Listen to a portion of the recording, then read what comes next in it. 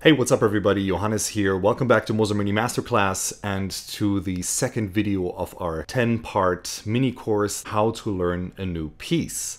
And today we're going to focus on how to break up a piece into small chunks, learn these chunks individually, and then putting them back together to create the bigger picture. When you open up a piece for the first time, you might be overwhelmed by just how much music you are supposed to learn or how difficult it seems.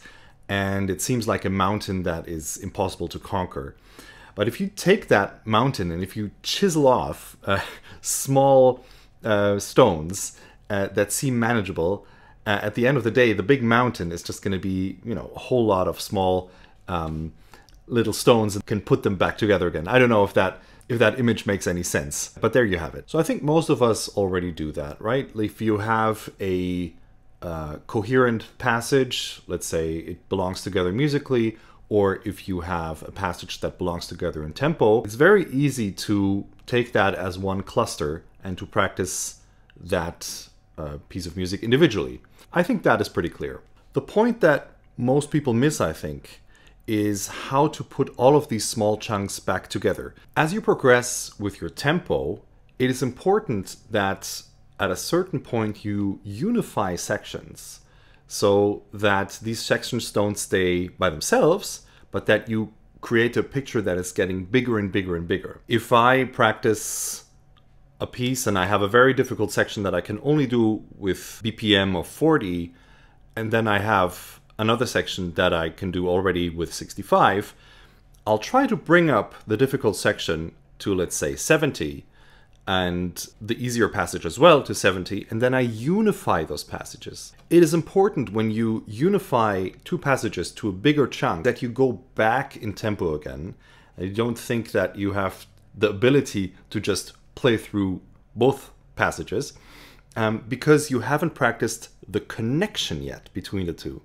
And that is crucial. So let's say I've practiced until 70. I will go back to, let's say, 60 or even 55, just to jump back, feel very comfortable. And once you practice the connecting tissue, your progress again will go very fast. What I find personally very helpful is that you keep a practicing journal where I personally write down my progress of each sort of section that I practice. So let's take a look at my practicing book.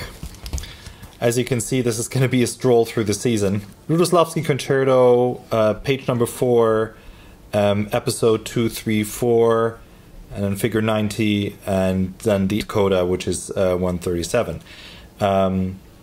And this was like a warm-up, so you can see that I wasn't struggling too much and I didn't have to unify too much. Saint-Saëns number 1, I still like to do some things with metronome there.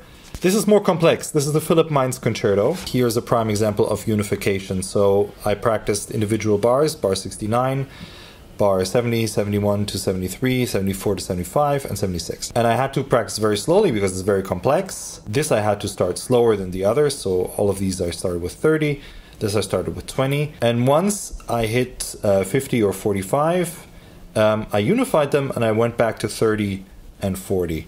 Dvorak I also come back to with metronome. Believe it or not, I mean, I've played this hundreds of times, but it's always good to just clean it up. I always come back to this kind of practicing. I find it very, very helpful. So you want to make sure that you don't always start again from scratch each day. But let's say you made a progress going from 40 beats per minute to 55. I write down 55 into my practice journal, and the next day I might not start at 55 again, but I go slightly back. So let's say I go back to 50 and I try to make progress to 60. The next day I will maybe start at 56 and try to go to 64. I kind of try to overlap the progress in a way that I always jump back slightly so that my brain is fully in control and that I don't run into the problem of almost making it. Because if I program into my system that I almost make the passage, that feeling of uneasiness and unrest is going to go into the passage. This is something that is not talked about enough. Each passage has its own memory because each passage is connected to your muscles, and muscles have their own memory. If I have a very uncomfortable experience with a certain passage over and over again, that experience is practiced into the section, and it almost resurfaces like a phantom pain, if you know what I mean. So I have to make sure that when I practice a section, that I practice it so that it feels comfortable. Pressing forward in progress is not always a good idea. Just practice until a point where you feel, okay, now I'm really exiting my comfort zone, and go back a notch. All right, I wanted to show you something very special. The Schoenberg Cello Concerto is probably one of the hardest pieces I ever had to put together. So hard, in fact, that I had to divide my practicing into individual bars. So for example, here I have 41 to 43, here I have 35 to 38, 34 by itself, 33 by itself, bar 27 to 29, and so on. So as we can see here, bar 27 to 29 was probably very challenging. So I started with 16th note equals 80. And up here, 41 to 43, probably not as challenging. I started out with quarter note equals 50.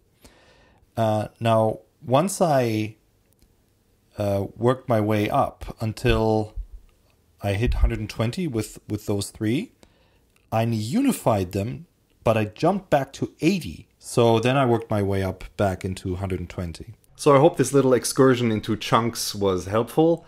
Next week, we are going to talk about different strategies. Passages may need the metronome, some might need a tuner, some might need a recording of yourself.